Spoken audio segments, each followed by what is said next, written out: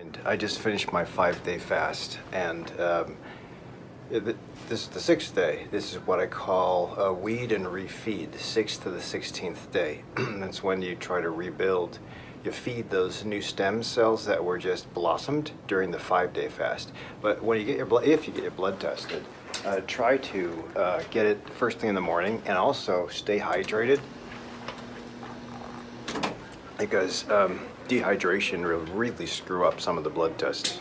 So hopefully I'll continue this video after I get my blood test if I don't pass out. Say that this 5-day fast was a little bit tougher than the other ones. I think this is my 6th, if I'm not mistaken. Started in June. I forget, but I haven't done it for 2 months. I missed December because there was a lot going on, and then January, so I think it's January 31st. And all I did, number one, I didn't exercise because I was told by my friend Bonnie you shouldn't exercise during the 5-day fast, and I researched, and it is suggested that you take it easy. And I think the reason is when you exercise, you can change around the anabolic or catabolic state, and you don't want to really turn that on. During the fast, you want to turn down everything. In addition, during the times that I was able to work, but during the times that I worked, I went home and I eventually went to sleep. My wife made fun of me because she said I was 70 years old. I was under the sheets after my shower and just sleeping like 8, but also because I was so tired. The fuel during the 3rd, 4th, and 5th day is really tough. I looked at the schedule for the 5th day of the Prolon box, and it's like, oh man, not even olives, and I hate olives. But I was like, oh shoot, now I miss them. So the 6th day, as I mentioned, is weed and refeed. So if I can get, 6th to the 16th, if I can get enough of those new stem cells that got blossomed to pop up, and if I can get those bad senescent cells, those precancerous cells to die, then we win. So you want the bad crap to leave, you want the good crap to blossom. And I made it through. I'm really excited to exercise, but you gotta take it easy. I'm gonna get my blood test and then hopefully refuel. If I can refuel properly this morning, it's a little bit late, it's 8 o'clock. The other thing too, if you get your blood tested, I want it in the morning so you can get I want to see testosterone levels and thyroid levels. From my videos in the past, I've shown that my thyroid goes from producing good thyroid to crappy thyroid. That's free T3 to reverse T3.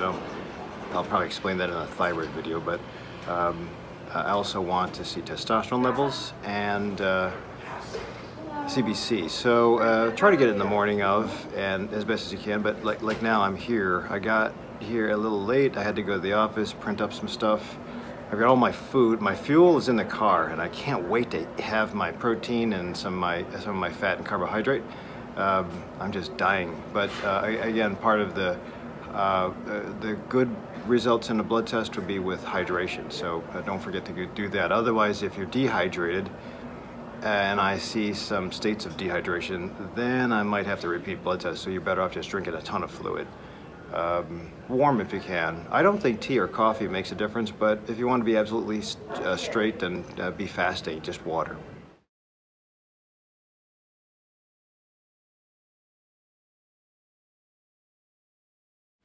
I just got my 2nd treatment with Dr. Mabel Angel for acupuncture, and today is now, I'm post fasting mimicking diet. And one of the problems with the diet is, at least when I do the fasting, is that it sometimes will knock me out of my sleep cycle. So this definitely will reset the sleep rhythm and hopefully give me bursts of energy so I can have clarity in figuring out my next step. But there's another benefit. This time we did cupping, which is another ancillary form of energy moving and energy balancing using the meridians of Chinese medicine. So, feeling pretty good. This starts off my 2-week sabbatical, and we'll see which way the direction takes me.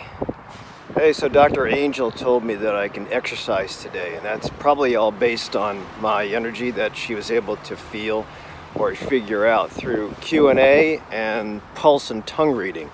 So I'm going to try to get a workout. what I realized is I mentioned that you're not supposed to exercise during the fasting mimicking diet 5 days.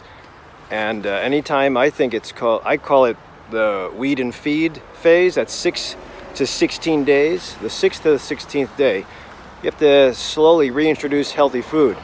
So it's really tempting to binge during that time because you've been lacking a lot. But if you have it daisy chained that you're going to do another fasting mimicking diet in the next month or the next 3 months, it makes it easy to just hold off on the binge and pay it forward with healthy eating.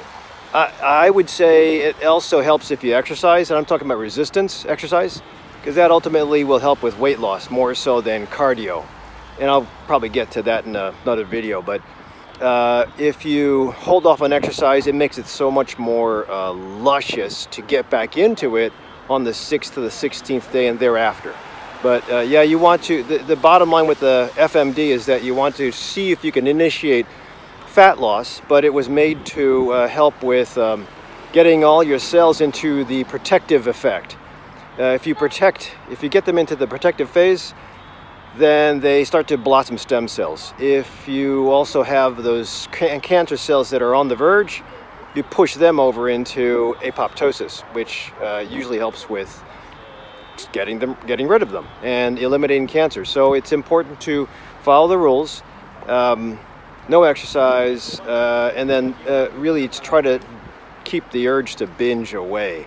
And then start planning for the next time. Usually if you can do it once a month, I think that's fair. Once every season or every 3 months.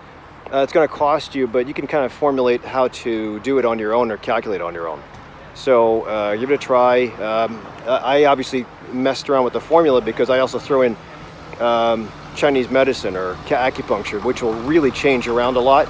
Because I found that with my 3rd, the 4th, the 5th day, it usually screws up my sleeping. And with sleeping being a little off, it calls for a reset. And the reset sometimes takes a little bit of work, but hopefully if you're not too far off the mark as far as your sleep cycle, then you get right back into it within a couple days. If you're already screwed up with your sleep cycle and then you do the fasting mimicking diet, it's going to really play havoc. That's why I wanted to throw this in. But honestly, if you're doing it for weight loss, that's fine, but it's for more than that. It's for longevity. That means you can combine anything you want, but if you're trying an experiment limitedly, you might want to do just one thing at a time. Medical acupuncture for a while, see if it works, or see what it does. It will work. Fasting mimicking diet, but don't forget, you have to daisy chain into a healthy diet after that, Mediterranean or keto or vegetarian, whatever your medical problem is. And then exercise, as I mentioned, resistance, more so than cardio, although cardio is good. And then spirituality and calm. You always have to manifest sleep. So, wrapped all up. Hopefully this, I'm going to take a DEXA scan and do this again in about a month, but this will hopefully help you guys. Check out my links to the YouTube videos I've done on fasting mimicking diet below. Otherwise, have a good life.